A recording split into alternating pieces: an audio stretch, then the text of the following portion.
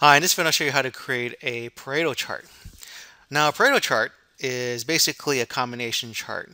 It's got a bar graph or a column chart in Excel's nomenclature. It's got a column chart and a line chart in one.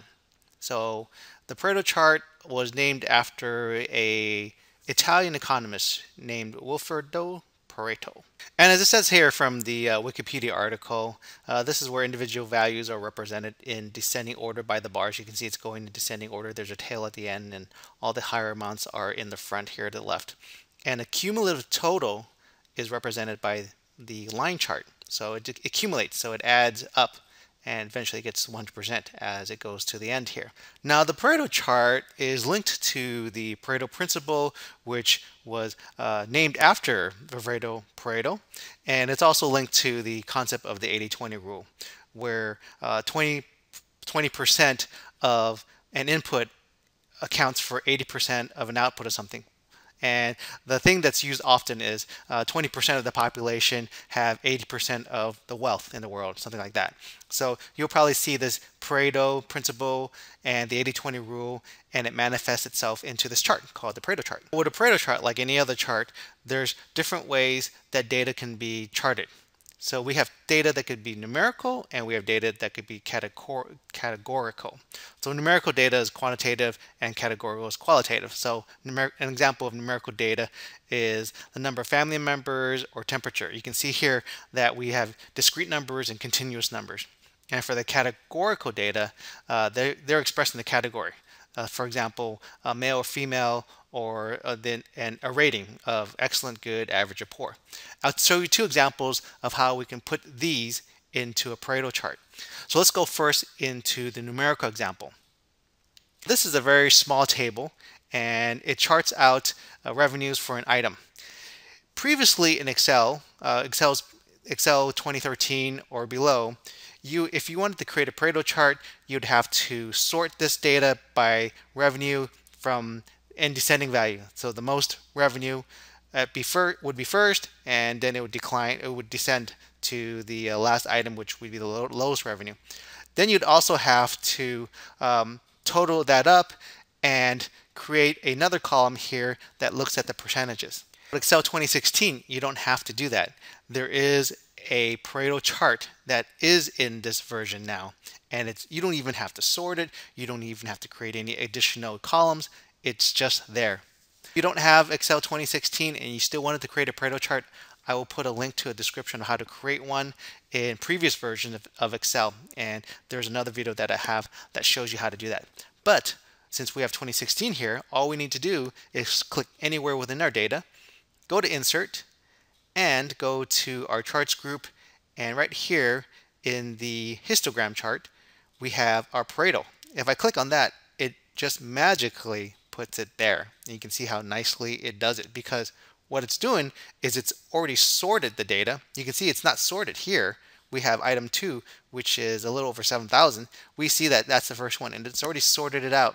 And it's already made a cumulative amount for our line chart. And all we need to do now is just add a title or do some changes. If I wanted to change my chart style, I can make that a chart style, and we have our Pareto chart. So you can see how Excel 2016 has made it really easy to create a Pareto chart. But what if we had categorical data? What if we had data just like this in one column, and we wanted to create a Pareto chart out of that and see where the most of our problems came from? So this is an example of maybe a survey, and we have descriptions of why maybe a restaurant was doing bad. What we need to do is play with it a little bit and create a pivot table out of this, and then use that to source our chart. So I've got my range of data here. I'm going to create a pivot table out of this. It's probably the easiest way to do it. Go to Insert, and then go to Pivot Table, and it's already selected the range. You can see A1 to A45. It goes all the way down to A45. I'm going to put it into this worksheet and won't want to go too far. I'm just going to put it here, click OK, and I'll put the description here in my rows, and then a count of the descriptions. So once I put it into the values section here, it's just going to count the amount of times that each one of these show up. Also, I like to have my pivot tables in tabular format. So you can see that if it's not in tabular format, it just has these generic row labels and counter description. If I put it in tabular format, it'll bring over the description field here. So just something that I like to do. From here, we can't really create a Pareto off this. So because if I go in here and I go to insert and I try to insert a Pareto, it doesn't do it. What happens is I need to copy and paste this into a range. I don't need to copy the grand total. I just go do a Control C to copy that and then just Control V and paste as values, or I just go back to home and click on paste and just paste values. I would just have the values. I don't want any of the formatting or any of the pivot table information. Select these two columns, double click to auto fit. So this is all I need to create the Pareto. I'm in my range of data here, go to insert, go to the histogram, select on the Pareto, and there we go. Move this over here and we have our Pareto chart. And if I like that black style, I can go ahead and click on that with the black background, and we have our food quality shows up first. You notice this also is not in any particular order, but food quality shows up first because it's the highest amount, and of course it goes in descending values. And we've got our cumulative line here, and we see probably about 2 of the items account for 80% of the complaints here for the restaurant. Food quality and slow service. So that's our other way to create a Pareto, and this is using categorical data. As we mentioned before, categorical data is something that doesn't have any numerical values. It's qualitative data, and on this example we have numerical values.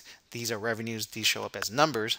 So these are 2 ways that we can chart a Pareto. Here with numerical data and here with categorical data. So I hope this helps. Thanks for watching.